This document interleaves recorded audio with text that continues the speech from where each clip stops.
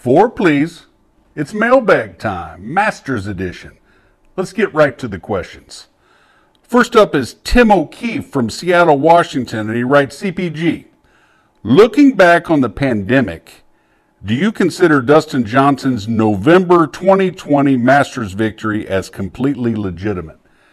That's a great question, Tim, and sadly, the answer is no, I don't. And honestly, it's not even close. That COVID Masters held in November featured different grass, different wind direction, zero patrons, and almost no pressure.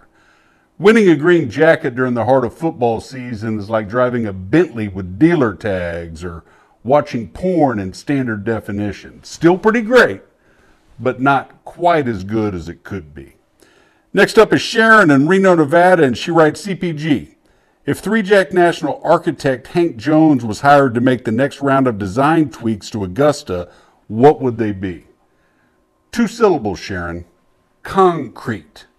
Hank loves to incorporate big, bold sections of cart path into his designs, especially near key landing areas, and I think that's exactly what he would do at Augusta. I could see him adding a giant golf cart turnaround section in that bailout area just to the right of the 11th green, as well as maybe a cart path just over the 15th green, because Hank asks players to think their way around a golf course. It's probably a moot point because until Tom Fazio goes tits up, Hank's not getting that call. Next up is Calvin in Hollywood, Florida, who writes, CPG, what's your take on Phil Mickelson's absence from the event this year? I got to be honest, I still can't figure out why this guy got canceled. So we made a couple comments that made him look greedy. Who cares? Nobody on the PGA Tour is perfect. Patrick Reed literally cheats on a regular basis.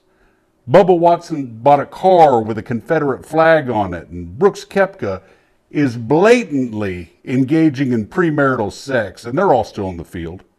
So I say let's cut Phil some slack because this tour is a lot more interesting with him on it.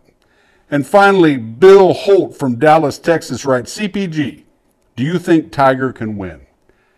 No, I don't, Bill, but then again, I never thought Gil Dareberry would become Jill Dareberry, or that Colin Morikawa would be dumb enough to get engaged. So what do I know? I'm just glad he's playing, and I can't wait to watch the action.